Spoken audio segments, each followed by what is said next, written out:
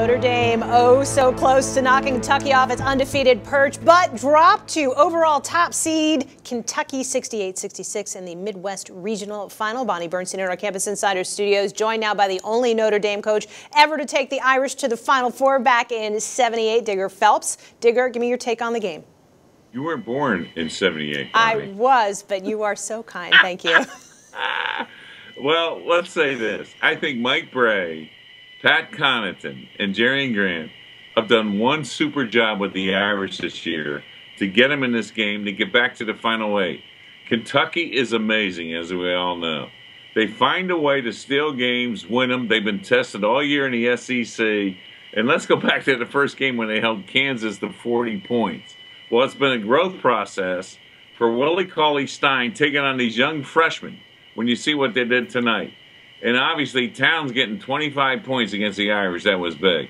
But more importantly, when they close that game on a 15-7 run to win by 2, that is vintage Kentucky this year and how they can play and win games. And more importantly, their defense shut down the Irish because they didn't score the last 2.5 minutes. And that's very unusual for Mike Brey's teams, especially with Jerry Grant, Pat Connaughton, August inside, Vastoria trying to find threes, and Darius Jackson who can score and penetrate. But credit Kentucky's defense for shutting down the Irish when it counts, where they don't score the last 2.5 minutes of that game. Well, I want you to put your coach's hat back on, and let's talk about the end of the game. 5-point lead with about 5.5 minutes left. As a coach, what was running through your head as the lead slipped away for Notre Dame?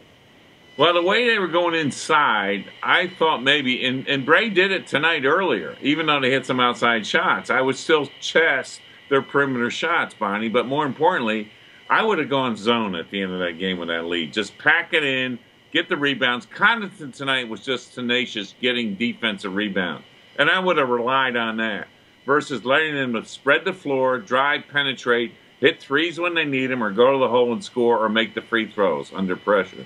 But that's just what Brey decided. But guess what?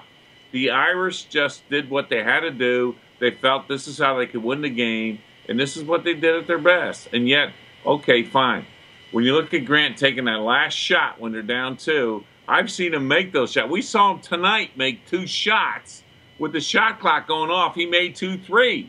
But at the end of the game, credit Kentucky's defense because they just smothered him, and that 3 had no chance of going in to try to win the game, and they end up winning by 2. Well, even though it's the end of the road for the Irish, certainly an incredible turnaround from a sub-500 team last year. Digger, look forward to having you with us as we hit the road for Final Four. Campus Insiders in Indianapolis starting Thursday with a live show at Cadillac Ranch before Saturday's semifinals at 3 o'clock Eastern. Hope you'll be with us.